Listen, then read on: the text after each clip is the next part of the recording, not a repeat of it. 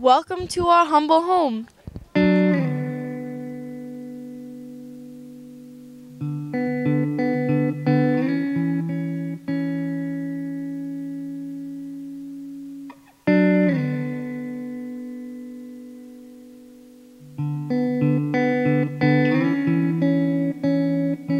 This winter has been especially bad.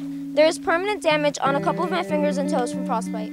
My meals come from the trash can. A year ago, I would have said it's gross to eat it, but I'm hungry and it fills me. I play my guitar at the Astor Place station off the 6th train. I was planning on being a famous rock musician. It didn't work out that way.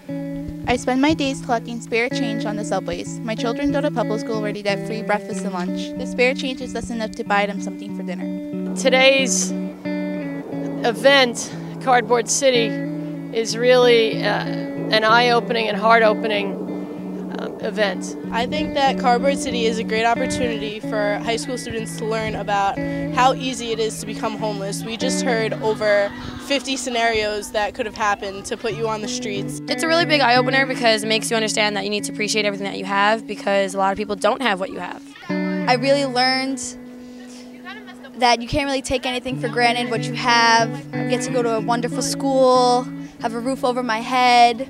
You know, we forget. You know, you go, oh, I'm hungry, I'm going to go down to the cafe and get some pretzels or buy a soda or whatever. And you don't realize really how blessed we all are here at Preston, just with our families and our fortune at home. And we don't think that we're really too wealthy, but we're in a real good place, most of us.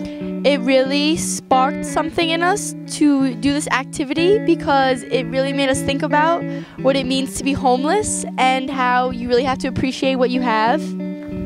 Each year at Cardboard City, we try to raise awareness for the homeless. We sit out here for 6 hours and we try to get a taste of what it feels like to be homeless. It's a great event to go to. Everyone comes together and hopefully it'll continue to be an event here at Preston.